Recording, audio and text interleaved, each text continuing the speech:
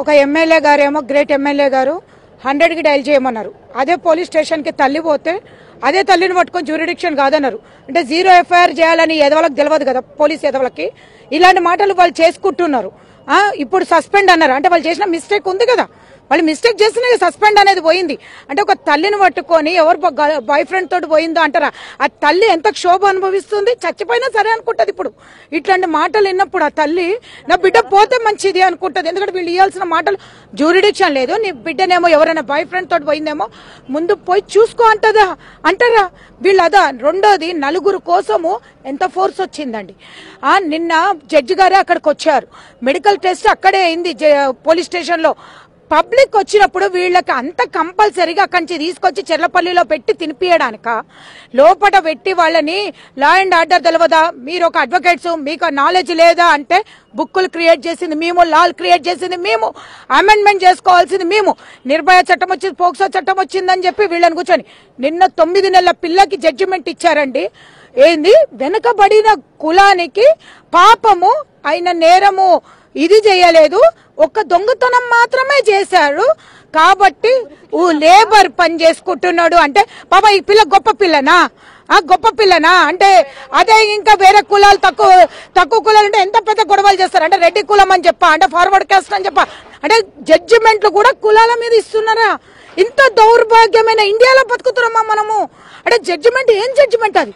ఒక అమ్మాయిని రేప్ చేసిండంటే యావజ్జీవ కారాగార అంటే లైఫ్ ఇంప్రిజన్మెంట్, డెత్ పెనాల్టీ. ఈ ఎదవలకు కూడా లేబరే, ఈ ఎదవలకు కూడా లోయర్ క్యాస్ట్ వాళ్లే కాబట్టి ఆ క్యాస్ట్ వాళ్ళని కూడా జడ్జిమెంట్ అదే వస్తుందని మాకు 100% తెలిసిపోయింది. రాత్రి నుంచి మేము ఏంది 4-5 వేల ఎంతమంది నిన్న కొట్టారండి లాఠీ చార్జీ తీసుకొని, ఎంతమందిని రాళ్లు తీసుకొని.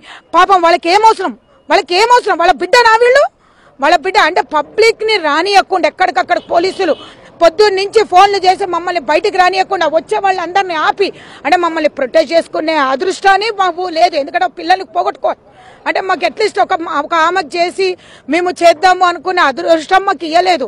అంటే ఈ సీఎం కేసీఆర్ గారికి అయితే చాలా బిజీగా ఉన్నాడు మనిషి.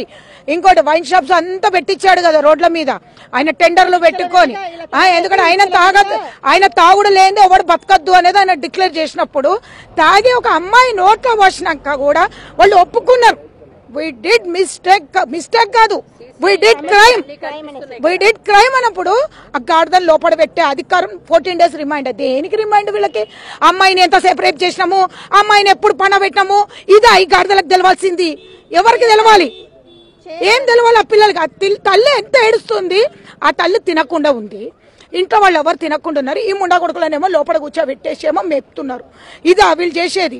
ఇంత సెక్యూరిటీనా? మీరు చూడండి, నిన్నటి నుంచి చూడండి, మొత్తం తెలంగాణ ఇప్పుడు జ్యూరిడిక్షన్ లేదు పోలీసులకి. ఎక్కడ షాద్నగర్కి పంపిస్తారు, చెర్లపల్లికి పంపిస్తారు. అంటే ఇప్పుడు జ్యూరిడిక్షన్ రాలేదు. ఆ షాద్నగర్ పోలీస్ స్టేషన్ లో ఎంతమంది పోలీసు యంత్రాంగం వచ్చింది? ఒక్కొక్క ఆడపిల్లకి ఒక్కొక్క పోలీసుని పెట్టాలంటారా? ఒరే ఎదవా, నీకు కూడా పిల్లలు ఉన్నారా?